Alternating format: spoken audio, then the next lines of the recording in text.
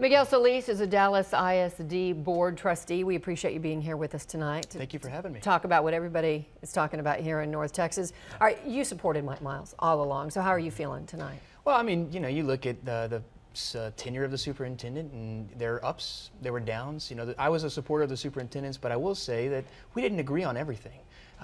We had a good working relationship, a relationship that I think is critical for district success. A board member who's willing to let the superintendent know what they think, but also willing to try to support the foundational components of their agenda.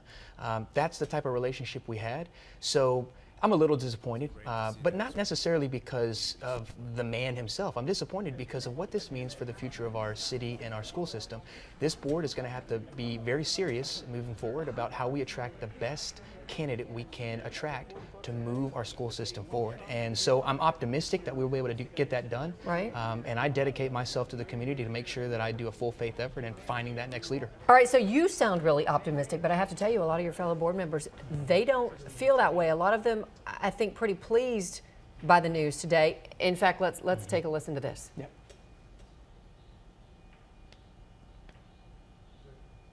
And some of the board members, including myself, had some concerns about the direction of the district and where the district was going. This gives us an opportunity as a board to call an emergency meeting and to look at where we are and which way we're going to go from here. So is this a good day for the ISD? It's a good day for me. It's a good day for her. So when you hear that, how do you get anybody to come in and take over when those are the kind of comments coming from board members? Well, look, I am one board member, okay, right? And I've had a unique opportunity to be a teacher in our school system, an administrator, and now an elected official. I served as the president last year.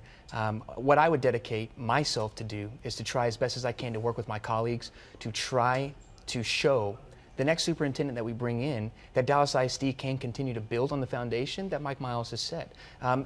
Board members are going to disagree on all sorts of things. Right. And that's Dallas As anybody ISD. in business does. Absolutely. But I think at the end of the day, I don't question the motivations of each trustee. We all have different ways of going about it. Sure. But we're in it for the kids. So we're going to have to work together to try to find the next person. Well, so it's interesting. Steve kind of went over this shortly before you and I started talking about just the number of superintendents who have, it's a revolving door. So at what point does the board go, oh, maybe it's not them, maybe it's us?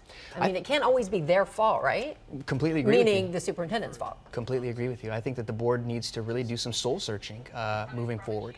This isn't an issue unique to Dallas ISD, though it happens in Dallas ISD. This is a national issue. Can a large urban superintendent actually be able to move a district forward while working hand in hand with a board? I believe it's possible. I believe the superintendent was beginning to make headway in some ways. There are decisions he could have made, I think, better that some trustees would have wished he would have made a different way.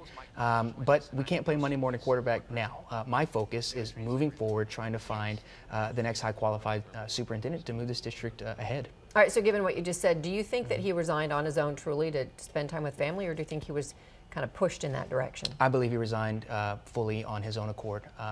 Every indication that I had leading up to this and the conversation that I was able to have with the superintendent today leads me to believe that he left on his own. So he went back to family. So let's bring this back to family. You're getting married soon. You want to have a family, raise them here in Dallas ISD.